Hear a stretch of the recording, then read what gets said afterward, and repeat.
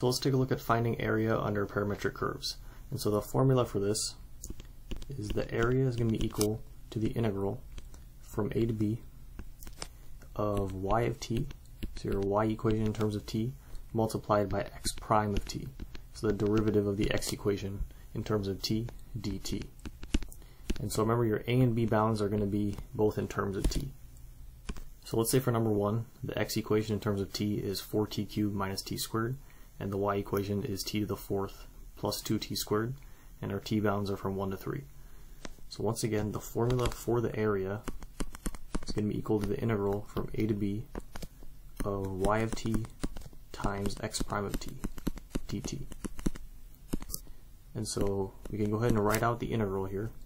So the area for this specific equation here is going to be the integral from a to b, so from 1 to 3.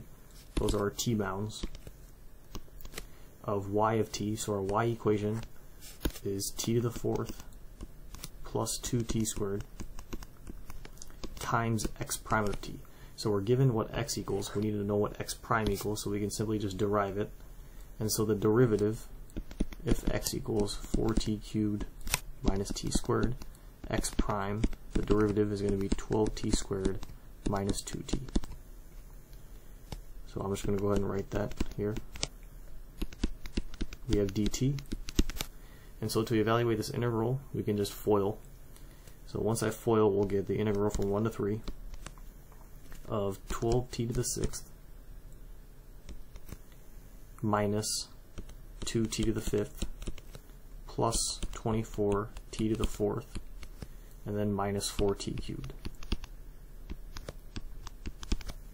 And so when I integrate, I'll get 12t to the 7th over 7 minus 2t to the 6th over 6 plus 24t to the 5th over 5, and then minus 4t to the 4th over 4.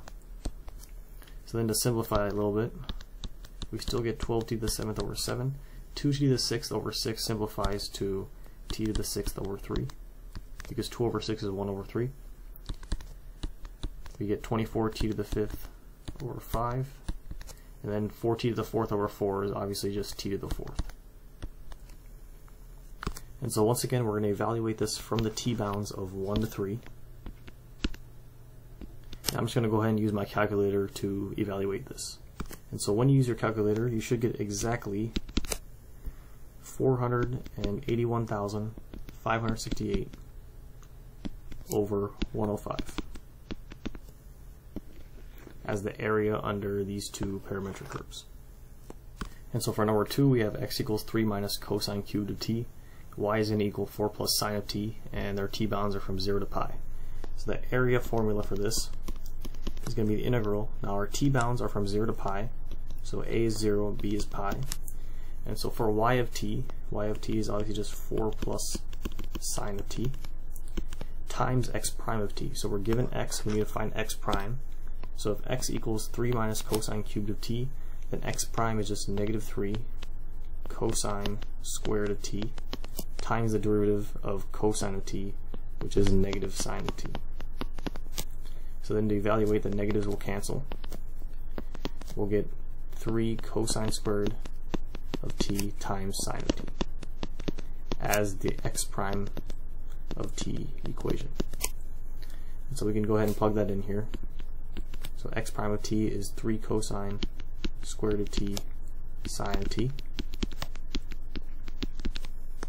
And so for this, I'm just going to evaluate by using a calculator. And so when you do that, you should get around 9.178 as the final answer for the area.